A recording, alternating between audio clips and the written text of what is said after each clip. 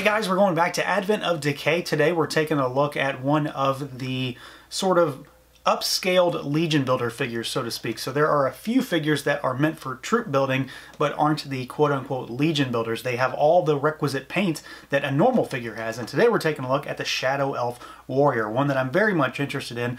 I've already taken a look at one Shadow Elf, and I was pretty much blown away. So this one is definitely one I'm keen to get into. We've got him there in the standard packaging. You can see this guy in the window. No bio for this guy, just some product shots on the side, and then we've got that same artwork and write-up that we've seen throughout. So let's pull him out and take a look. Alright guys, here he is out of the package, our Shadow Elf Warrior. So this is one of the more deluxe, sort of, in a way, style Legion Builder figures because he's got all the same paint we expect, but he's not a named character. He is just a generic trooper that has a little bit more ornate armor, which I'm perfectly happy with. We are, of course, going to start with articulation. It's going to be the same kind of stuff you've seen before, but if you're new, we're going to run through it real quick. So as is the norm for this line, you can rotate the head, he goes up, he goes down, bobbles side to side, arms go out, they swivel all the way around. We have got a swivel at the elbow as well as a 90-degree hinge. We have got swivel at the gauntlet, swivel at the wrists, and then we've got hinge as well. Since he's on that slimmer male buck, he has an upper diaphragm swivel. Not really much in the way of back and forth or anything, mostly just twist, and then we do have a waist twist as well. Legs go out, they kick forward, they kick back. You've got a cut in there as well. We have got a single jointed knee with rotation. We have got rotation, rocker, and hinge down at the ankles. So it's par for the course as far as this line goes. This newer, slimmer body I think works really well. I'm very much fond of it, and the articulation it brings to the table, definitely a bit of a change up from some of the bigger figures, which just adds a little bit more flair to the line in some ways. You can get this guy to do a little bit more than some of the other figures. Now, of course, my main interest for this figure isn't in how he moves, but how he looks. This figure, just like the Malachi Cinderhorn figure, the other Shadow Elf figure I've looked at so far, share a very distinct color scheme in this line, and that's the dark blue, the kind of royal blue, the metallic blue, and then blacks and coppers, and that really does it for me. And I particularly like this body as well. And we've seen this body before, and it crops up a few times in Advent of Decay, but I've specifically reviewed this figure almost in its entirety in the Grisha the Slitherer review because they share the majority of their parts are exactly the same, which isn't necessarily a bad thing. It's just something to point out. I really do like this armor. I think it's nicely done. It gives a very, leather scale mail type of look and feel because there's a lot of overlapping plates. You've got the scale loincloth here. You've got lots of buckles all over the body, lots of rivets, and all of it is, of course, sculpted, so it's lifted texture, and then all of that has paint applied to it, and it all really pops against each other. I'm a big fan of this inlaid metallic blue paint that runs through the armor. It's on the chainmail. You can see it down here on the shin guards. It runs up the thighs, and he's got it on his humongous belt buckle there. But what's really making this figure pop is all of these little copper accents that are all over the figure. All the little rivets each have a little dot, a little dollop of copper paint on it, which really just makes everything kind of stand out. The belt buckle, of course, everything here is all painted with that copper color, and it just works really well to make this guy kind of look shadowy, but also a little kind of ostentatious at the same time. He looks a little ornate, almost a little too bright to be a shadow elf, but it really works. I think it goes well with the motif of a shadow elf. He's dark, but at the same time not, just full stealth. And then in general, I really dig the armor design here. And of course, it's for Horsemen, so we know the sculpt is there. We know the quality is there.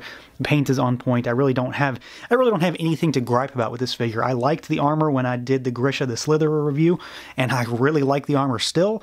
And I particularly love the color scheme that they use for the shadow elf. So it's kind of a win-win-win for me with this one. Now, of course, we have to briefly talk about this head sculpt. It's obviously of elven design, and I really like it. It looks very trooperish. It looks very much like something that the rank and file of the Shadow Elf army would wear. This humongous matte black pointed helmet with a lot of line work in there. There's a lot of design work in there, even though there is no paint on that. The face is obviously a dark blue. It very much matches the Malachi Cinderhorn figure. You've got those ears popping out of there with tons of little detail sculpted in there. And then one of my always favorite aspects of elves when it comes to action figures is pupilless eyes. So you've just got those kind of blank white eyes staring at you. All the sculpt is there. Paint is on point. No QC issues. It's just a good looking head sculpt. It very much fits in with the theme. You can't really ask for too much more.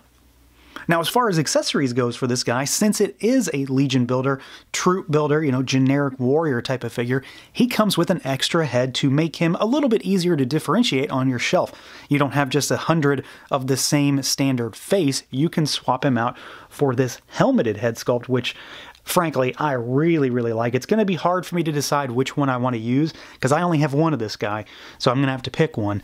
But we do have a really fantastic, very, very elven-looking helmet, matte black with a bunch of sculpted lines in there with that humongous bright metallic blue mohawk that run down the head, and I really, really dig it with the ears popping out, kind of a black void in that face mask, so you can't really see any facial features, which I really dig. We do have pauldrons for this guy. We've seen these a handful of times with other figures, but they're just done up in this guy's color scheme, the elven, the shadow elf color scheme with the black, and then we've got that metallic blue on the inlaid parts there, which just looks fantastic, and at this point, you know, I absolutely dig the color scheme there. As far as actual accessories, weapons and such, we do of course have all the back adapters. We've got the strap, all that good stuff. We have got one of the standard swords. This is the long sword, so we've got kind of a dark gray blade with a black hilt. So it keeps with kind of the shadow elf theme. We have got kind of a standard troop shield here. We've seen this before, the wooden shield with the metal accents, of course, done up in the blue and copper and black color scheme. So of course, very nicely done, looks fantastic, goes very well with this particular figure. It's a new one, so it's got a handle and not the old style clip. But the best accessory we've got here is this humongous axe, and we've seen this before, Malachi Cinderhorn. The Shadow Elf King comes with this guy, only his is a different color.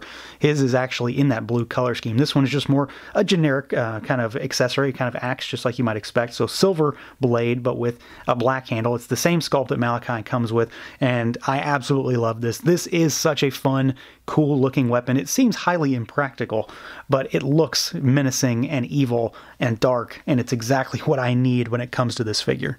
So yeah, this is another winner. I was already a fan of this body because, like I said, I've already seen it before. I've already reviewed it. This is just a different color scheme, and frankly, I'm more of a fan of this color scheme. I really, really like the black and the blues and the copper. That color scheme really works for me. It pops, it's different, it's very striking against some of the other figures, and in general, I just like it. It's just appealing to me, so it works for me on many levels.